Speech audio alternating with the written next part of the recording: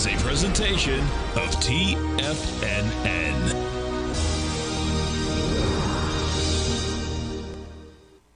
The Tom O'Brien Show is produced every business day. Tom takes your phone calls toll free at 1-877-927-6648. Internationally at 727-873-7618. Let's go to Mike in Southern California. Hey, Mike, what's going on? Hey, Tom, nice to talk to you again. And I have to start out and first tell you, I love this trading room. This thing is great. This app, it works great. And getting all the information, you're like instantly there. No delay, nothing. That's I know. great. I appreciate you growling problem with us. Your channel is in my pocket all day long. It's wonderful. Thank you, man. Again. Thank you. Now, Tom O'Brien.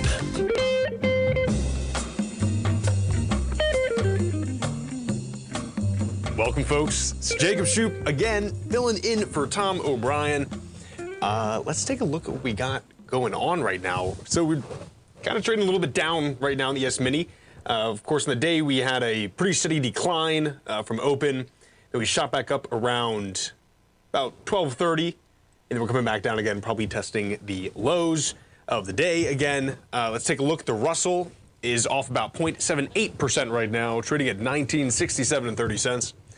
NQ's at 17,675, off about 1.15%.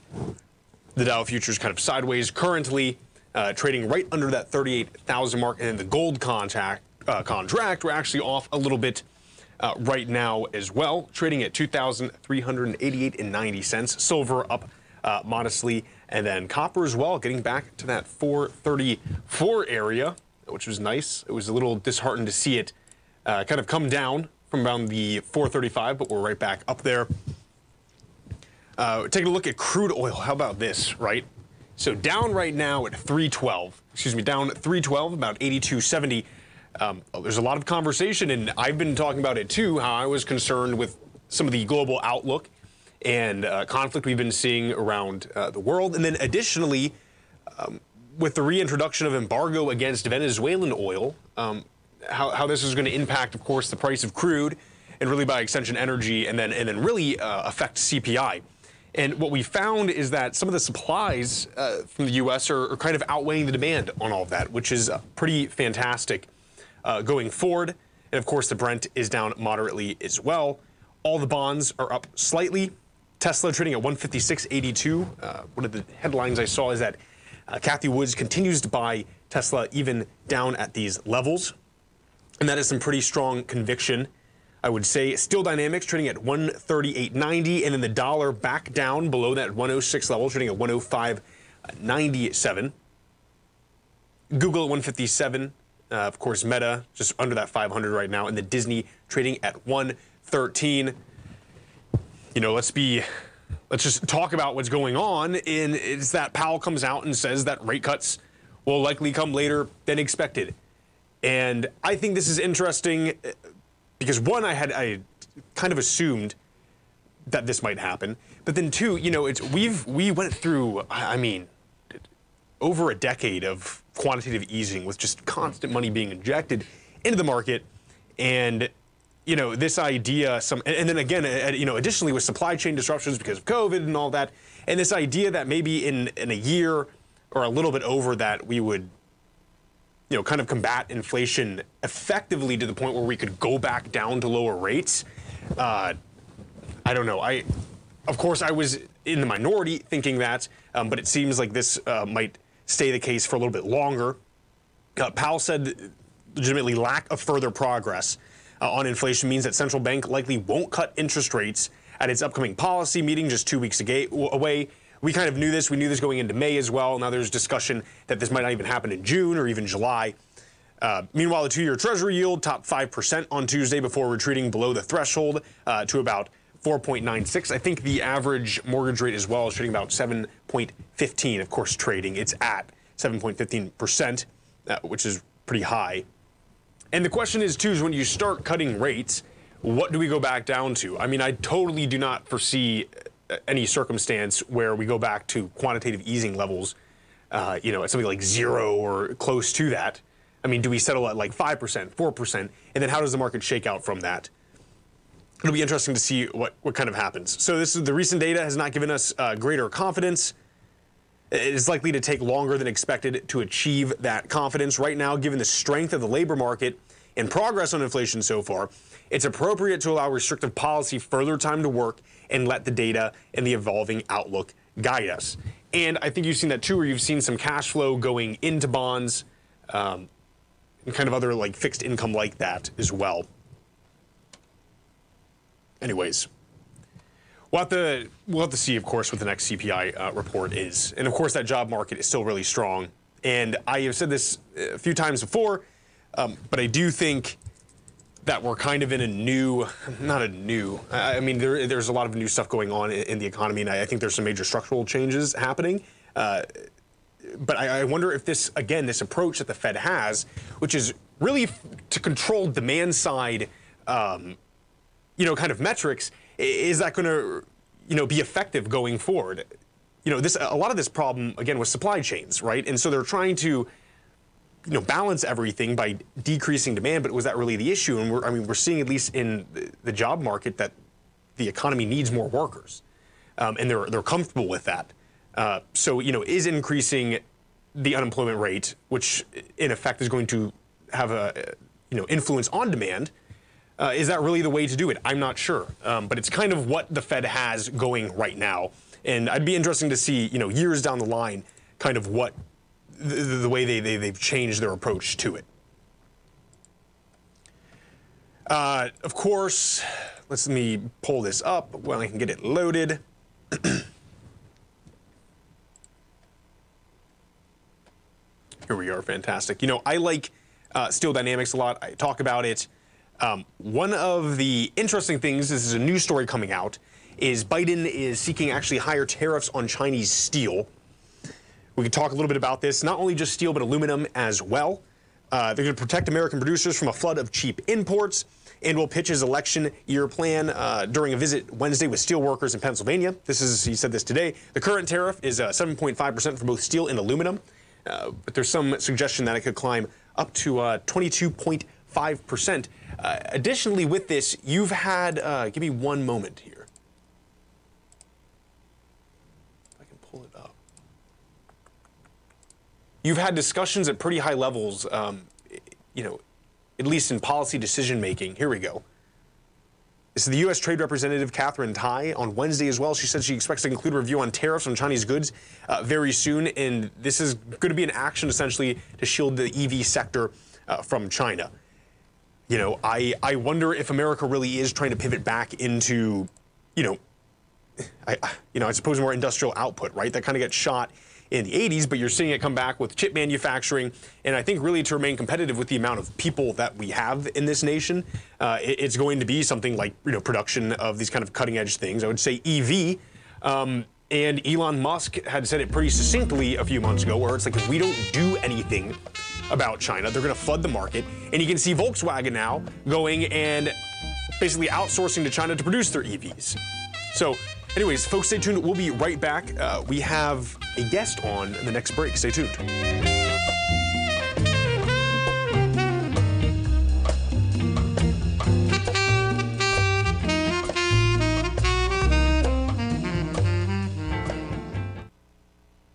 If you spend any time online researching trading techniques on how to begin your trading journey, you've no doubt come across many folks who push Forex trading as a way to make big money quickly. Unfortunately, there are equally as many stories of these so-called Forex professionals just looking to make a quick buck off aspiring traders without actually teaching the ins and outs of the Forex market. This is what sets Teddy Keckstad's The Tiger Forex Report off the riffraff. Every Monday, former Chicago Mercantile Exchange member and author Teddy Keckstad releases his Tiger Forex Report newsletter, where he dives into the complex world of Forex and takes time to actually teach you his methods that have made him so successful in the fast-paced and rewarding world of Forex trading. Furthermore, all subscribers receive access to archived live streams of Teddy's, where he provides university-level education to help you in Forex trading. All first-time subscribers receive a 30-day money-back guarantee. So what are you waiting for? Forex awaits.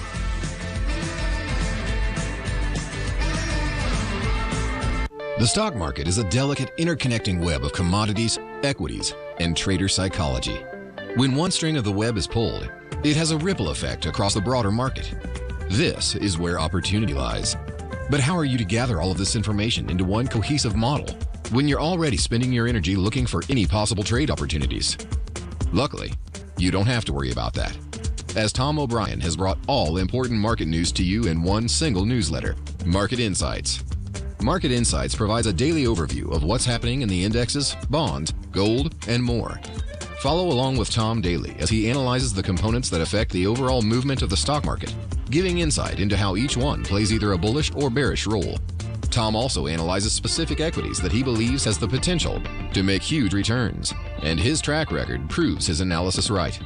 All first-time subscribers receive a 30-day money-back guarantee. So what are you waiting for? Don't let the market leave you in the dust. Are you ready to take charge of your financial future? TFNN is your gateway to the world of trading and investing. Whether you're starting out or scaling up, TFNN empowers traders and investors of all skill levels with top-notch investing systems, strategies, and techniques. It's time to protect and grow your money with insight you can trust. Join us live Monday through Friday during market hours for exclusive content that moves with the markets. At TFNN, we bring the trading floor to you. Our seasoned hosts are here to answer your calls and questions live on the air. Check out the Tiger's Den for just $1 and follow us on YouTube and become part of our vibrant community. And remember, at TFNN, we're so confident in the value we provide that we offer a 30-day money-back guarantee on all new premium newsletter subscriptions and services. You have absolutely nothing to risk, so why wait? Tune in live to Tiger TV and transform your trading journey, because when you know better, you invest better. Join us and experience the difference today. TFNN, educating investors. Call now, toll free at 1-877-927-6648. Internationally at 727-873-7618. Welcome back, folks. This is Jacob Shoup filling in for Tom O'Brien. We were actually joined today by Elliot Wellenbach. He's Senior Vice President over at Direction Institutional ETF Sales and Capital Markets Strategist. Elliot, how are you doing? Good, Jacob. Excited to be here. Thanks for having me. Fantastic. You know, there's quite a bit going on, actually. I want to start off first, just kind of looking at what you got over here at DPST. This is the Daily Regional Banks Bull 3x shares. Now, of course, we had a lot of stuff come out with earnings, of course, with Bancorp and Citibank. I'm just curious if you can give us a little insight in, this is the 3x leveraged Bull ETF.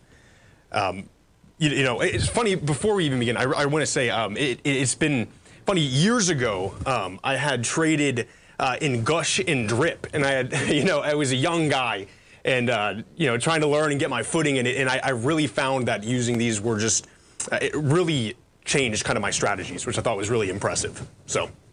Yeah, no, definitely. Yeah, yes, most of our products are leverage and inverse, short-term tactical trading tools. Very powerful, very important to monitor. But yeah, no, as you mentioned, regional banks, the financials, kind of kick off Q1 earnings. They did last week, and really Q1 earnings season has continued this week. The regional banks, about 40% of that basket is reporting this week.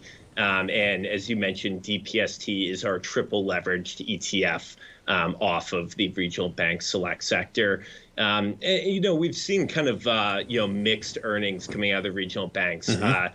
The NII, the net interest income is definitely something that has been watched with higher rates, especially with the regional banks being, a little bit more sensitive to higher rates in their core business, as opposed to, some of the, larger, banks and financials that have, broader, areas of their business that they can rely on, where the regional banks really, are impacted by that NII. So it's definitely been interesting. And, even in the broader financials that you mentioned, we've seen Goldman, Citi, JP Morgan, Wells Fargo, Bank of America, they've already all reported. And those are all part of the financial select sector. So those are the larger financial banks and financial companies within the U.S., as opposed to the regionals that are going to be your smaller regional players.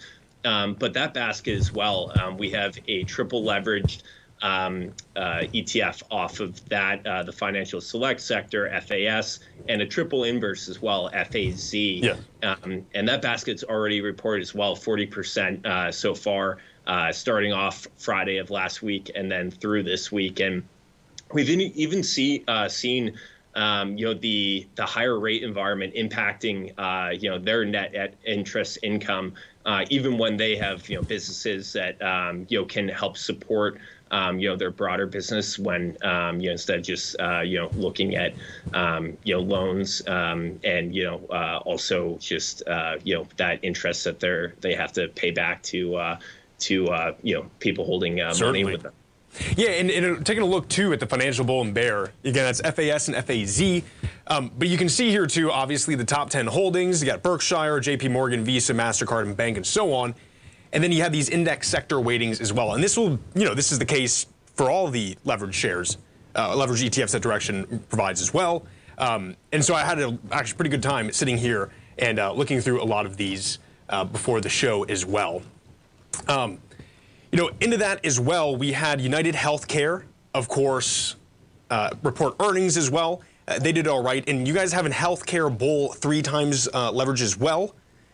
I mean, what's the major composite in that? That's Lilly, United Health Group, Johnson & Johnson. Of course, Lilly coming out with some interesting news, too, with Zepbound being effective actually for sleep apnea, too. So if you could tell us a little bit about Cure and what we're looking at with that. Yeah, no, definitely. That's another, larger percentage of the healthcare select sector, our, triple leverage ETF Cure that is off of that. It's been a little bit mixed for the healthcare sector. Sure. Approximately 20% of that basket is reported so far this week. We saw Abbott, that's part of that index. Mm-hmm. They raised their annual profit forecast. And as you mentioned, Eli Lilly, they're not reporting for another week and a half.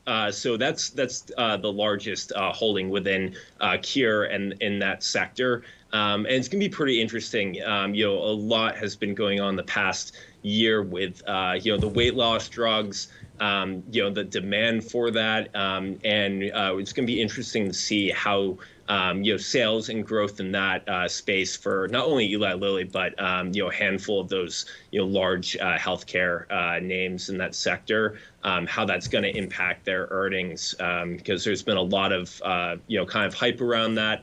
And also, demand from the consumer as well. Absolutely. And, at the price that Eli Lilly trades at right now, we're at $749 a share. This is a great way, especially with Cure, to get exposure to, listen, Eli Lilly, I think, is poised fantastically, right? Zepbound is even going through a supply kind of choke right now, which is only going to drive up the cost for it. And a lot of times, something like $749 a share for Eli Lilly is a little bit prohibitive for a lot of people. And so to get exposure to that stock and something like this, I think is fantastic as well. That's what I find so neat with a lot of these leveraged ETFs. Yep. Great way to trade around earnings short term. As you mentioned, if you're looking for concentrated exposure but don't want to be trading that, just that individual name, it's a great way to get a basket, through leverage ETF there for short term trading. And one of the big things, of course, Tom O'Brien, he runs his newsletter and everything. We've been looking at gold a lot, right? And Direction has, of course, Nugget, which is a 3 times long, and then Dust as well. And so I'm kind of curious what you guys are looking at with that. Obviously, gold has had this kind of, I would say in recent times, meteoric rise, which has been fantastic for all gold holders. And, Nugget has returned pretty fantastically for that whole run. Let's take a look at the chart here as well. And this is on a 1 year. We're trading up 38.28 right now, up 2.9% for the day. And seriously, look, right? This is May 1st of, March 1st of the beginning of this year. And then we've just seen it really, really kind of follow gold on the way up as well. Yeah, no, definitely. Gold has been kind of, earlier this year hitting all-time highs. And, another thing that has really impacted as of recent is kind of some geopolitical conflict going on in the Middle East right now. Kind of that flight to safety trade, especially in the gold. And as you mentioned, we have leveraged gold miner ETF. So not the actual physical gold, but the gold mining equities. Nugget and Dust are 2X in the gold miners. And then we do have our junior gold miners, 2X funds as well. JNUG, JNUG, and JDST, the inverse there. So no, definitely, we've seen gold or the gold miners lag gold just a little bit. Definitely, but with the spot price going up, usually they follow really closely behind. So, Elliot, thank you so much for joining us. This has been fantastic, and we're looking forward to hearing from you soon. Yeah, Jacob, thank you for having me. Fantastic. Take care now, folks. Stay tuned. We'll be right back.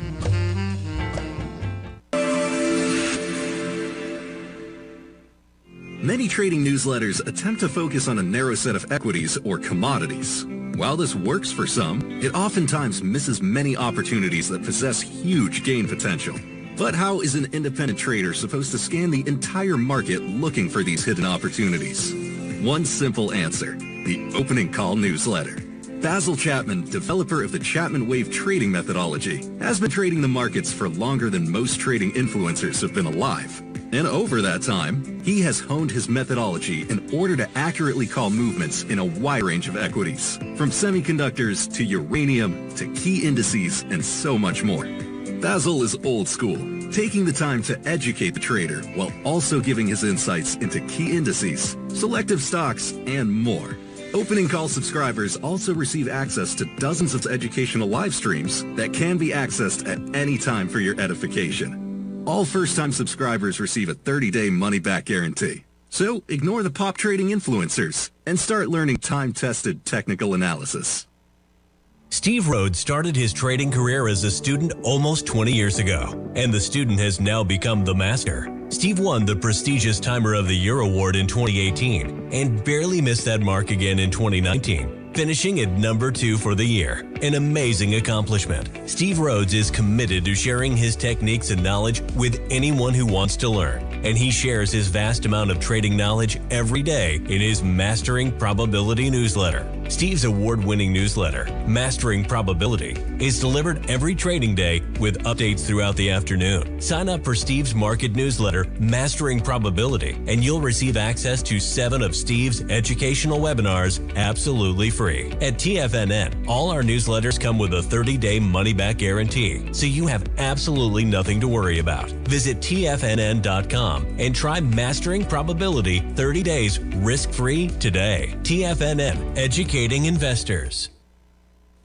Tigers, we have some exciting news. Live Trading Fridays are here. Join Larry Pesavento every second and fourth Friday of the month, 9 a.m. to noon Eastern Time, as he places short-term trades and gives insights into his strategies. That's right, that means the first Live Trading Fridays event starts this Friday, April 12th. Make sure to sign up so you don't miss the potential for huge gains. If you've attended Larry's stellar webinars before, you'll be familiar with the live trading portion. Live Trading Fridays will be strictly this portion. That's 3 hours of pure trading. All trade positions will be communicated clearly, and all questions will be answered in a timely fashion during these live events.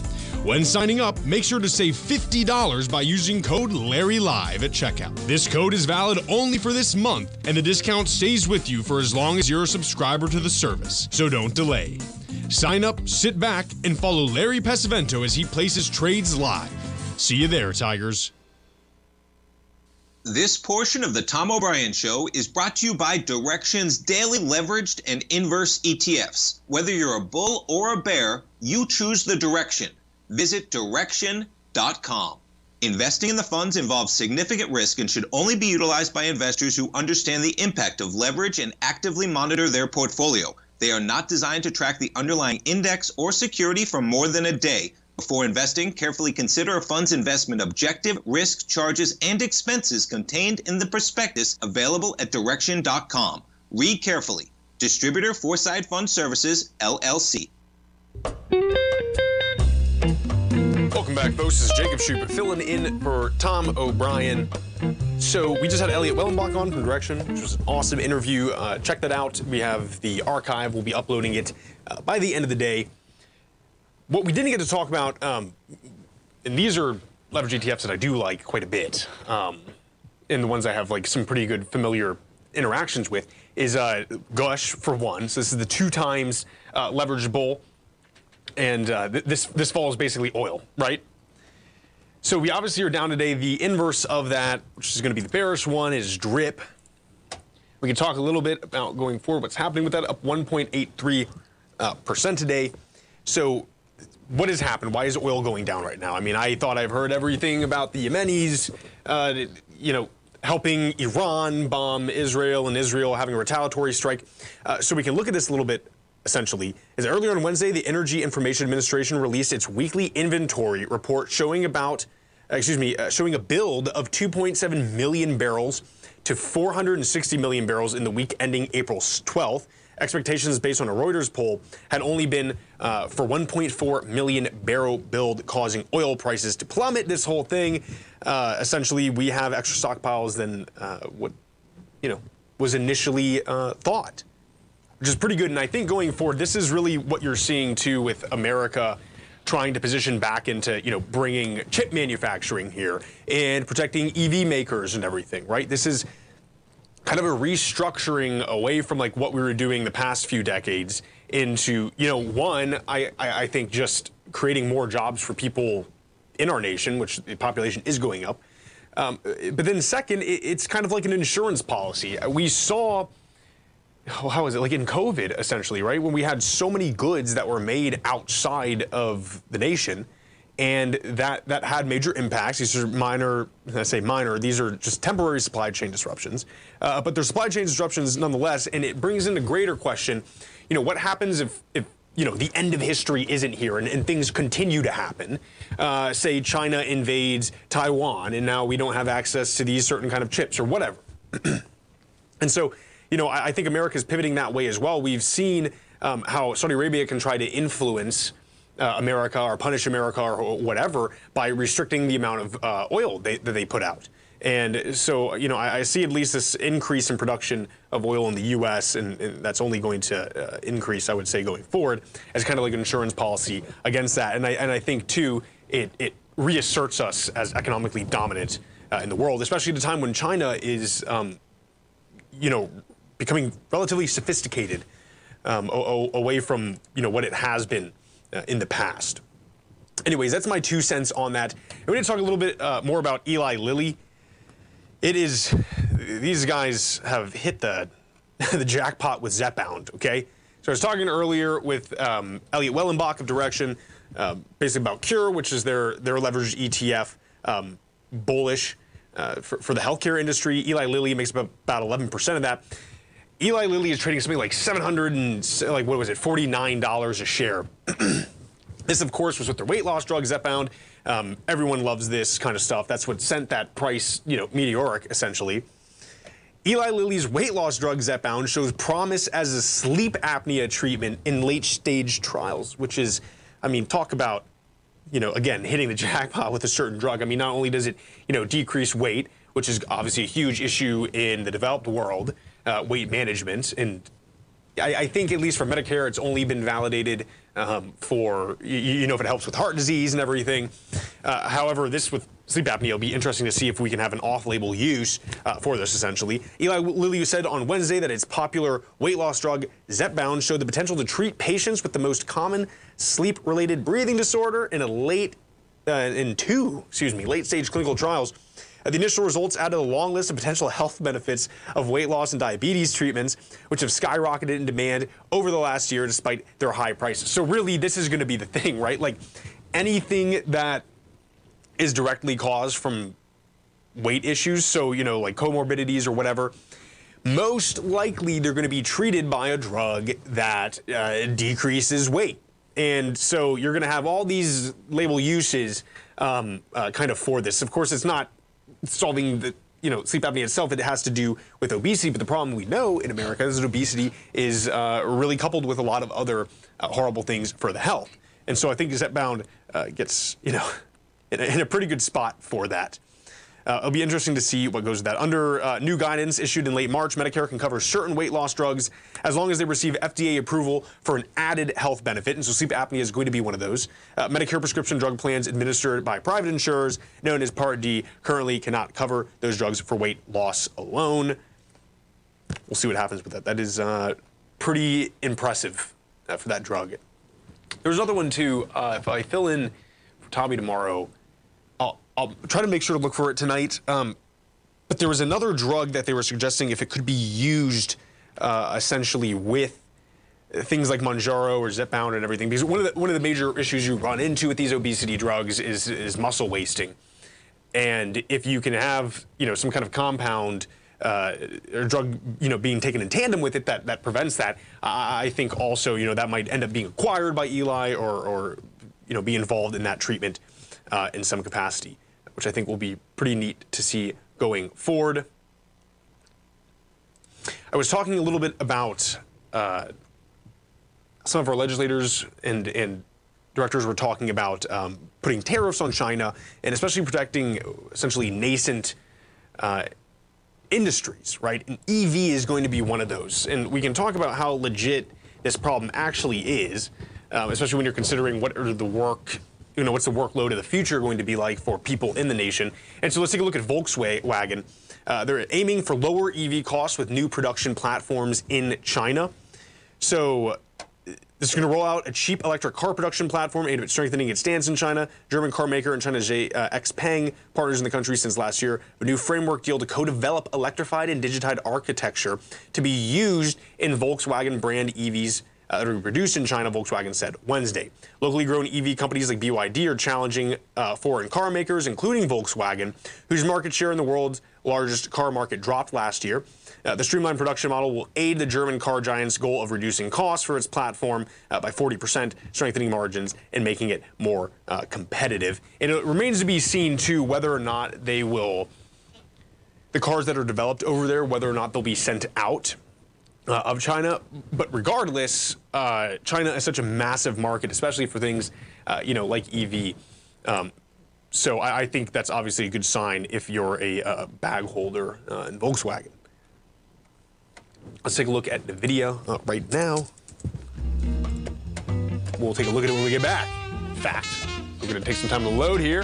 Trading down 3.77% right now, $841.33. That is off from 974, which is the high, folks. Stay tuned. We'll be right back.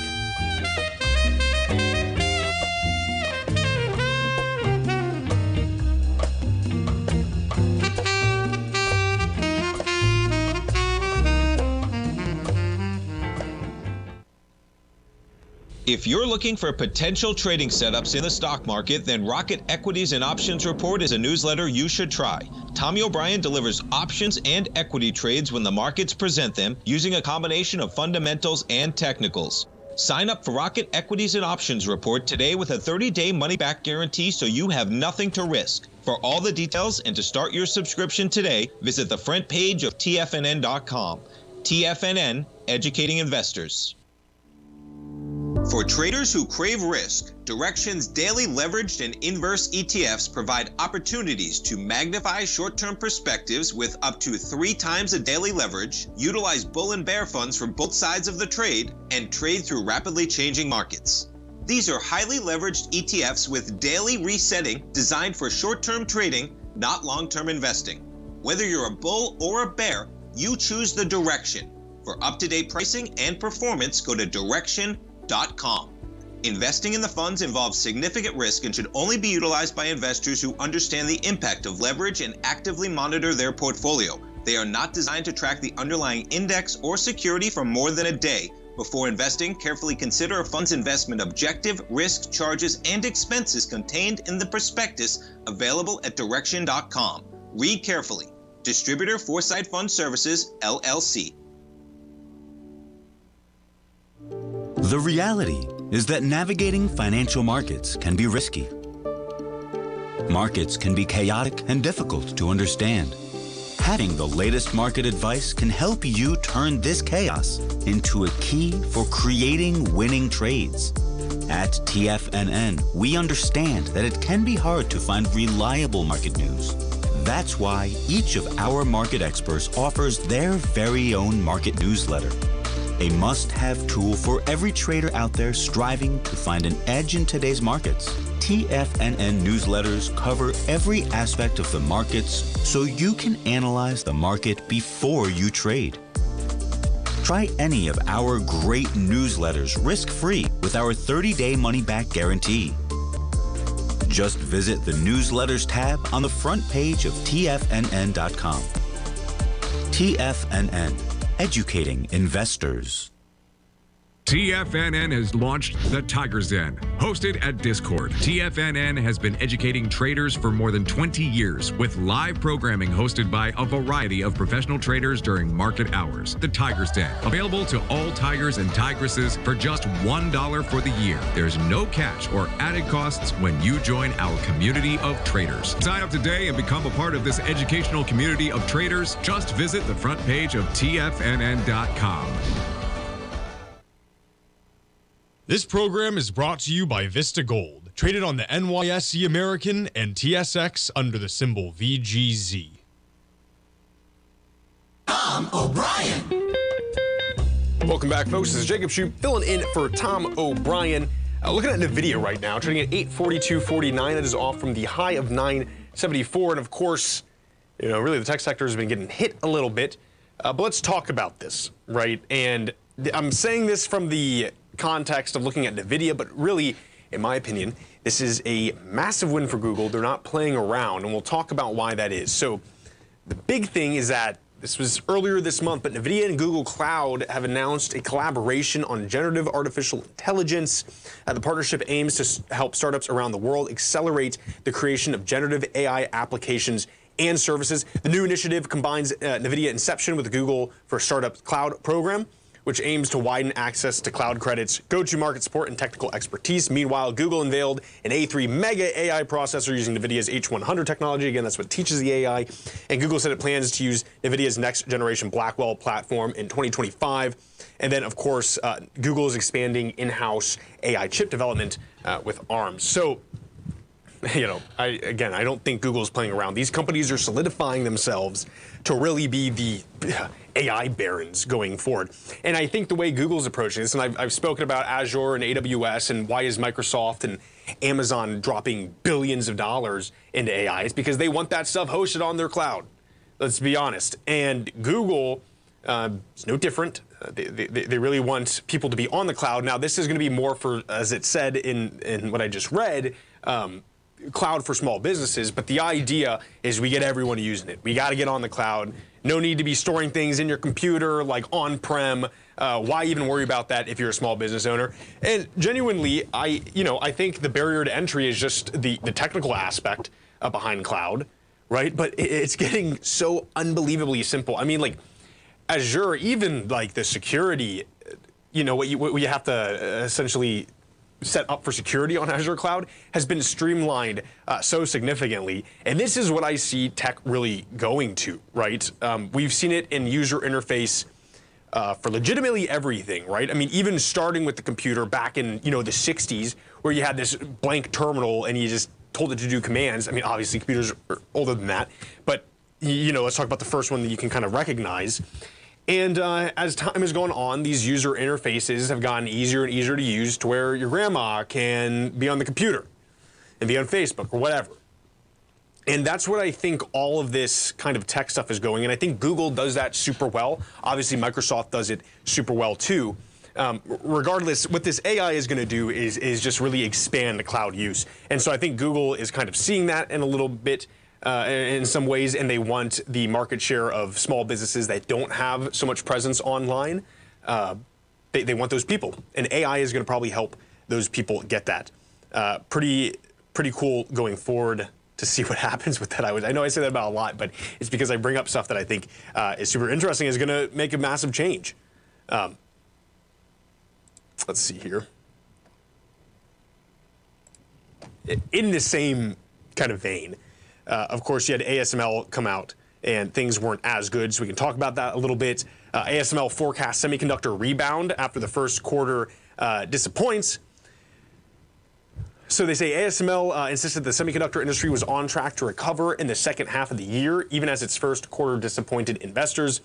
Obviously, these guys make lithography machines, which all chip makers use. It said on Wednesday that net bookings, which includes orders placed by customers but not yet delivered, dropped to $3.6 billion in the first quarter from $9.2 billion in the fourth quarter of last year. Analysts had expected bookings of more than $5 billion. ASML has been hurt by the semiconductor industry's slowdown, as well as sanctions curbing its ability to sell in China. Peter Wenick, which is the longstanding chief executive, reiterated that he saw 2024 as a transition year, with trading improving in the second half as the industry continued to recover from its downturn. And let's just be honest, guys, like, this is going to continue to happen. I love what Basil says, and he looks at the semiconductors as kind of like the new oil, right? Basically a benchmark of what is the rest of the market going to do, and that's obviously fantastic for just analyzing what the market's going to do day to day, month to month, so on and so forth. But also, I think what it really does too, at least in the context I'm talking, is it underlines how important semiconductors are. I mean, if you guys watched the new Dune or you read the book, I mean, this is the spice, man. In major ways, and the world's not going back from it, So I think even though you're having these downturns, of course you're going to, because you have the companies who are going to hop on and buy all this stuff and hoard it initially, and of course you get downtimes. But still, I think going forward it's massive. Let's talk a little bit too with AI and what goes into that. We talk about Bitcoin and the halving and what that means. Obviously, more energy is going to need to be going in to solve the hashes to get the coins. This whole new economy is running on this electricity. And I think that's one of the costs of doing business, in Bitcoin and crypto mining, but think about it as well with AI. And so this is pretty fascinating. Booming AI demand threatens global electricity supply. This is where you get this cool thing, right? And I'm saying this like an off topic, but like when you have this new innovation, this is where you have other innovation being forced to come into existence, right? Because I think if you're talking about like by 2030, 15 trillion contribution by AI to the world, of course you'll get systems that are more energy efficient and stuff like that.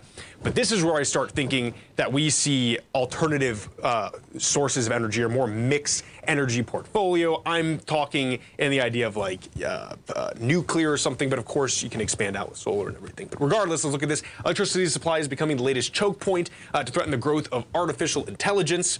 Elon Musk said this month that while the development of AI had been chip constrained last year, the latest bottleneck to cutting edge technology was electricity supply. And again, we have seen that with big crypto miners as well. Those comments followed a warning by Amazon chief Andy Jassy this year that there is not enough energy right now to run new generative AI services. And as we're saying, this is the new arms race, right? Who can create the best AI? Who has the best champion? And obviously the champion is AI, and we're going to figure out ways to give this the power it needs.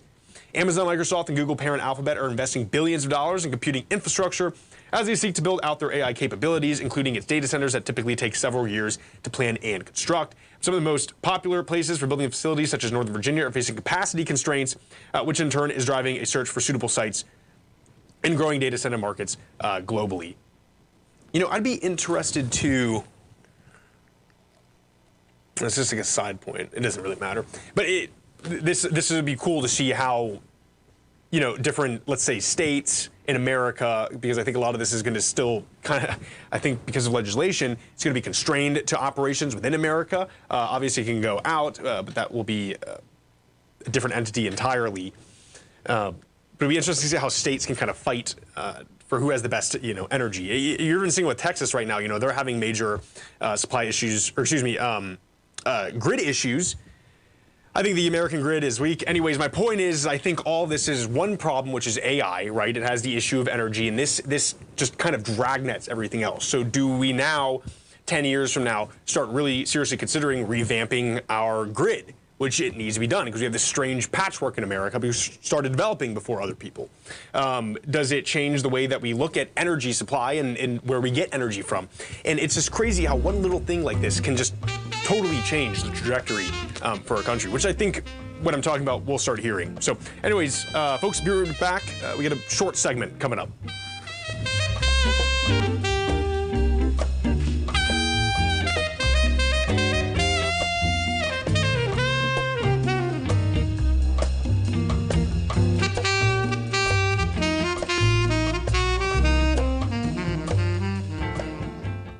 The stock market is a delicate, interconnecting web of commodities, equities, and trader psychology.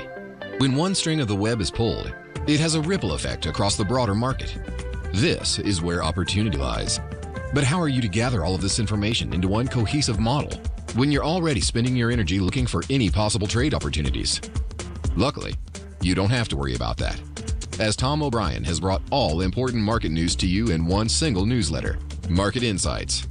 Market Insights provides a daily overview of what's happening in the indexes, bonds, gold, and more. Follow along with Tom daily as he analyzes the components that affect the overall movement of the stock market, giving insight into how each one plays either a bullish or bearish role. Tom also analyzes specific equities that he believes has the potential to make huge returns, and his track record proves his analysis right. All first-time subscribers receive a 30-day money-back guarantee. So what are you waiting for? Don't let the market leave you in the dust.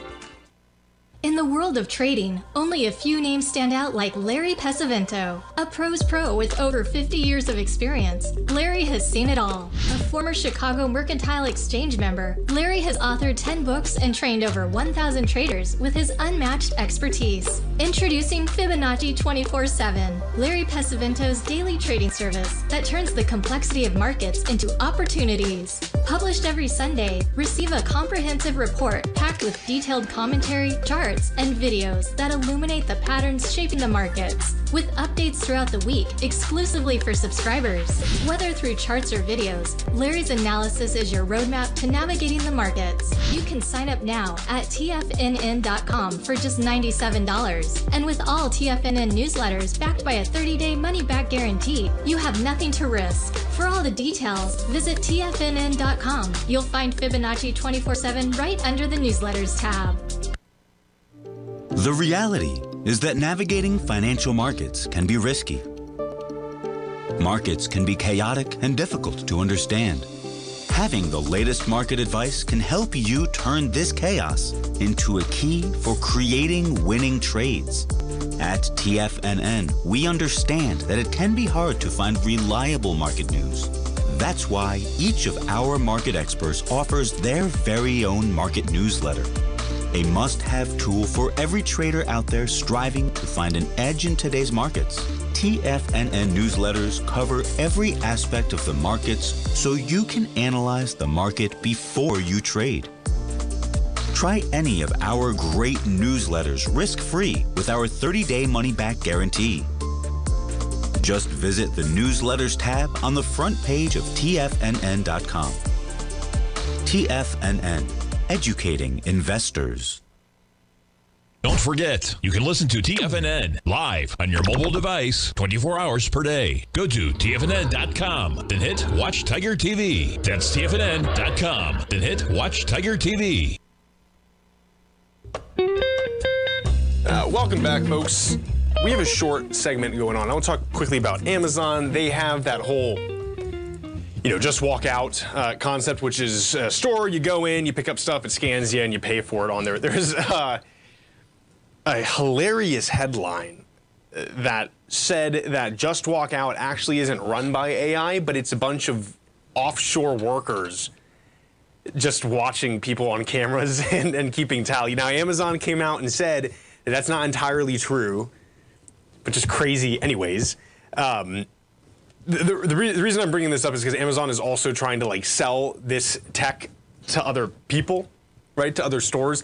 And of course you could kind of see that coming, right? Like, why does Amazon really want to get in to the grocery business? Of course they did buy a grocery chain and everything, but in my opinion, this is much more of obviously they understand logistics, so that's one thing. But I can see them kind of hedging against it by creating new tech and testing it in those stores and then being able to sell that out, which is what they're trying to do with the Just Walk Out.